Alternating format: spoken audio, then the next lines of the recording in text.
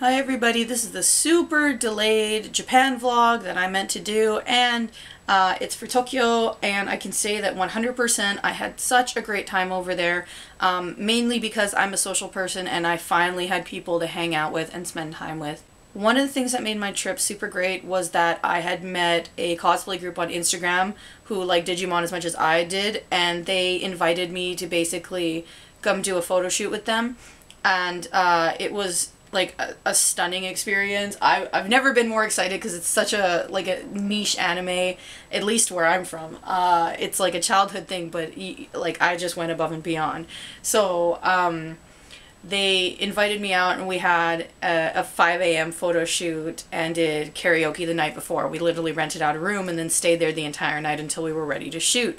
Cosplaying, by the way, in Japan is not really acceptable in public, and the biggest reason for that is it's really crowded, and if everybody did it, which it's very accessible to do it, then they would have trouble controlling crowds and like controlling obstructions, and it seems silly but it makes total sense once you're there. So we had to again shoot at 5 a.m. and keep it on the down low. We went to Odaiba, which is where all the Digi guys are from, and I'm like even just like super excited talking about it. Oh my god. Anyways. Beyond that, I also stayed in a hostel, and a hostel that was good for backpackers. So again, if you're social like me, then I recommend you stay at K Hostel. It's in a district of Tokyo called Asakusa, but the Japanese call it Asakusa, which make sure you say that, because if you say Asakusa, no one knows where you're going, because the U is apparently silent in some situations in their grammar. But in any case, I met people there and I had a really great time. They showed me a good night, like these people that I met at the hostel. In other kind of situations, if you're not a social person, you can choose any hostel in Japan. They're all well organized and they're probably just as, like, they're like a hotel room, but essentially a shared hotel room. Versus other hostels are generally, they're kind of like lower end. If you're exploring, it's a good place to sleep and put your stuff. But yeah, K Hostel was very comforting, and I stayed in another hostel called Satan Hostel, which was again very organized, but just not my jam. I went to Harajuku, which is the kind of like fashion street in Japan, and that's actually where I bought this really cool sweater. Actually, no, I didn't buy it. It was a freebie because I spent a lot of money that I shouldn't have spent. This is Harajuku, and we were gonna find cake here. Here we go, in the pinkest district I have ever been in. Kind of boring footage, but I mean, there's a skeleton there. Sweet box crate. Look at the Daiso. Holy, it's exactly as you would expect it to be. Like, adorable. This is adorable. Shopping here is a national sport, I swear to you. But the shopkeepers were all very amused by my presence because I'm a really big person and Japanese people are generally not that big. So their change rooms, I had to like stand like this, which, by the way, if you're going to try on clothes in Japan, wear slip-on shoes. Do not wear lace-up shoes. I had Doc Martens, which are lace-up shoes. It was a pain in the butt to take them off, put them on, take them off, put them on. So just get slippers, get some sort of flip-flops, something that slides on and whatever easily. The shop itself, I'll leave a link down below for, because it is so cool. It's got punk clothing, and they were just stellar people there. I also had met a designer by accident named Yellow, and if you are a J-Rock fan, she's got pictures of all the J-Rock stars that she's served and autographs, like decorating the inside of her store. She's got a lot of really cool pieces, and that though is on the higher end. It's like one of those things that you got to invest in. Again, I was there by accident, and I was just like, you know what? F life, because I had such a shitty time before. I'm just gonna spend all my money. I also, you know, noticed that each district has its own kind of flair. If you're in Shinjuku, it's like a clubby, like business district by day. If you're in Shibuya, that's the big crosswalk. You can watch people. There are a lot of like little shops, like, well, little shops in big size. So like, there's a Starbucks, there's a Disney store that's like 3 levels. There are really cool, I'm going to call it like Japanese Walmart, but go to Don Quixote. Don Quixote has a penguin on it. It's like the first 2 levels are like just kind of bad quality goods, and then you keep going up and it's amazing. There's like everything that you could possibly want is in Don Quixote, and you're going to save a lot of money if you go there. So Don Quixote, like, just like when I was in London, I'm like, I should have freaking found Tesla like way sooner. And in America, it's Walmart or Target. Here, I'm in Canada. In Japan, it is Don Quixote. Go to Don Quixote. I had the privilege of going to some cultural festivals, and those are really cool. See dancers in mass. Again, just they have so much people and they're so organized, so everything's just like precision heavy.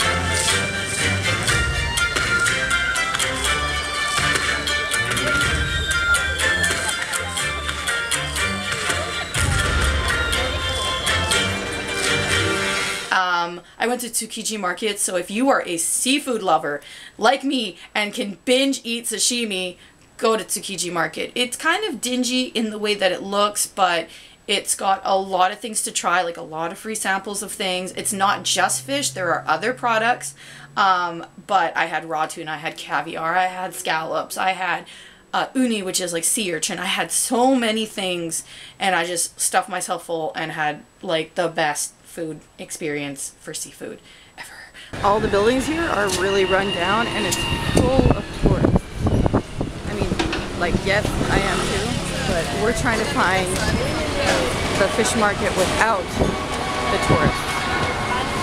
Here's the safer version of the market where you're not going to get that run over. Fish market.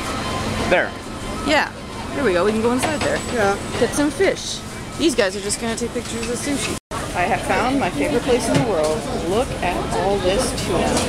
Different kinds of tuna. Total, you get medium red tuna, maguro. Okay, I was way too busy eating to show you what it looks like complete, but this is like the best tuna I've ever had.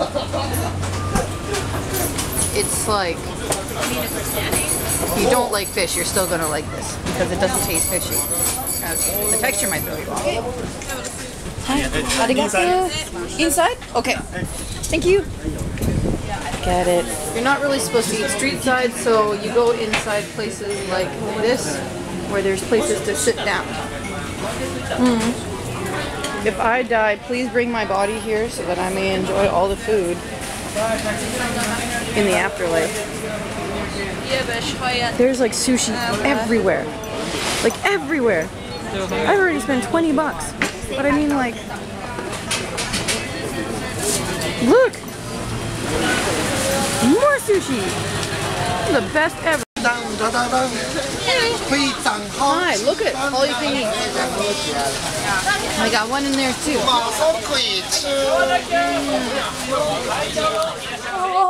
Experience. You can also get by with limited Japanese, which is really good for me because I could not speak Japanese. By the end of the trip, I learned. Like, I had to. I couldn't rely on English anymore. But it was just helpful to have signage and to have a train system where you could read it and get to where you needed to go. I also checked out Akihabara, which is a famous street for anime. If you are going there, do not go to the shops around the train station. Go blocks out, because if you do that, your goods are going to start getting cheaper and there's going to be more variety. Because what was happening a lot of the time is I would walk in a store and when I was in there, a lot of the stuff was just very generic and very expensive. They have like animes that are also plague animes in Japan, like they're really into idol girls, and I would say that the environment is more catered towards males, like male anime fans, because you get that kind of like over-sexualized big boob girl kind of style, and for me it's not a thing I like. I like character goods, which are like keychains and I don't know, like a plate or a painting or whatever, but it's more like doujinshis and CDs and DVDs and special anniversary stuff that happens within the first stores that you see in that district.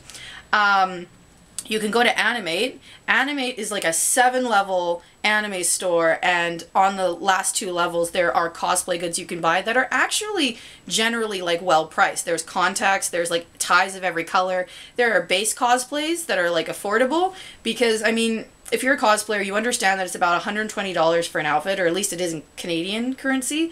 In the Japanese yen currency, it was 50,000 yen, which translates to about $50 Canadian. So from going from 120 to 50 is actually like quite a good deal. And you won't get it complete, but it's the complete outfit, and then you can accessorize.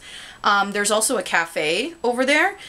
You do have to look online to book a time and reserve, but you get like themed waffles and themed drinks according to whatever anime they're featuring. You can also, if you want to be less touristy, go instead to Nakano Broadway, because Nakano Broadway is a shopping district with anime in it, but it's at a cheaper price, and there's more like kind of not avant-garde goods, but like more like niche market goods versus what's popular. They're starting to finally recognize female anime fans, like the ones that like BL stuff and like sports animes and things like that, where it's all like bishaman, and there are entire sections dedicated to it. I think it's kind of shitty that they have signs that say like 4 boys, 4 girls, because that's kind of dumb, but you know, it is what it is, and at least you're gonna find an anime good that you like, and it's well organized. Sorry, I'm gonna say that again. Japanese people, well organized. In any case, the thing that I found really odd was there are floors that you can go in anime stores that are male only, and that was interesting, to just like see a sign and be like, oh, I guess I'm not allowed here. And I don't know what's on those floors. I think I can venture a guess, because I was with 2 guys and I kind of just decided to go up to all the levels once, and I think they gave me a strange look, but I'm like, again, a big person, so no Japanese person's gonna go up to me and just be like, get out of my shop, because they know that they could get a fight out of it. Or a good push. In any case, no, I wouldn't do that. But, yeah, so there were some places that females can go into, technically speaking. I did go into a sex shop. That was really cool. 7-level sex shop. Got some stuff out of there, because I'm me, and I do things, and that's what I like. And in any case, there was just a lot to see and a lot to do. Make sure you center your trip around a couple things and then go, versus just winging it. Like, you can, but there are really cool places like the Robot Cafe that will cost you like $50 admission, or it's like 50 to 70, and then you have to pay for drinks, and then you have to pay for food. So it's like, measure out what you want to do, your big things, and then you can like always explore and find little things. Each district is really cool, really unique. It's easy to get around, and 100% I just recommend Tokyo. Save up your money. It's reasonably priced for an urban center. So if you were coming to Vancouver, Japan and Vancouver are very like well balanced as far as the cost of food and the cost of staying somewhere. They're very comparable. Sorry, I shouldn't say well balanced. They're very comparable. So for me, I wasn't surprised. But a lot of backpackers who are used to cheaper prices, like from Laos or Thailand, or sorry, not Thailand's a whole country, Bangkok, or Cambodia. I'm just naming countries and like mixing them with cities. I'm so sorry. But in any case, yeah, amazing trip in Tokyo. Just a lot better than the last end of it. And even if you're alone, again, so many things to do. So 100% recommending Tokyo. And in any case, thank you for listening to me ramble real fast. I'm gonna go.